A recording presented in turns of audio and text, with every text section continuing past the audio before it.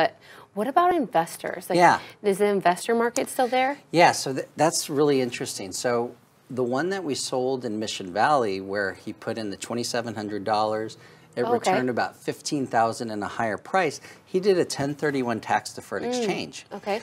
Here's the problem right now is investors are like, you're not getting a huge return with San Diego properties.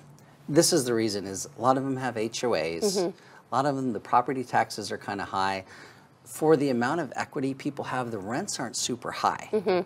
So what we're finding is a lot of people are taking this big chunk, hundreds of thousands of dollars, moving it to another city, even out of state, and getting a higher return. So instead of making, after their expenses, under $1,000, they're making over $2,000 with the same amount of money. And a lot of people long-term, so for retirement, so we can help them so that when they sell the property that they've had rented here for many years, they don't have to pay, it's called recapture tax from the depreciation, the capital gains tax. They defer that and then put that big chunk of equity into the new one, so they'll get a higher returning. And if they get a loan, the interest rates, as you know, are very low, even on the investor side. So it's called positive leverage when the interest rate is lower than your rate of return. So there's a lot of really positive benefits. And the last thing, and you probably know this too, is we've had so many challenges with, you know, like landlords, the evictions being stayed off. So if you've got a tenant that's not paying, there's other cities, other states that are more landlord friendly than California. So a lot of people are looking to maybe move it out so that their, you know, their rental property won't be held captive. And depending on elections and how things go with Prop 13 and different things coming up, a lot of people may be moving.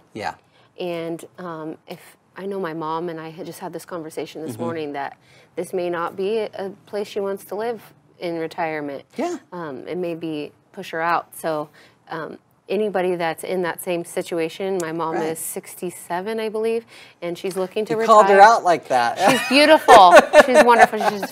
She's a spitfire. She is just feisty as can be, but you know, she's ready to retire and looking to put her money into something that is positive. And you know, I know there's going to be a lot of people like that that really need your expertise. And so I'm glad that you shared that so that people have a place to go and a resource. And who better than yourself? I mean, really, I'm a big fan. Thank you. And I've been seeing the big thing is people are moving. Savannah, Georgia. I've had a couple move there recently. That sounds exciting. It does. And then another one to Nashville, Tennessee.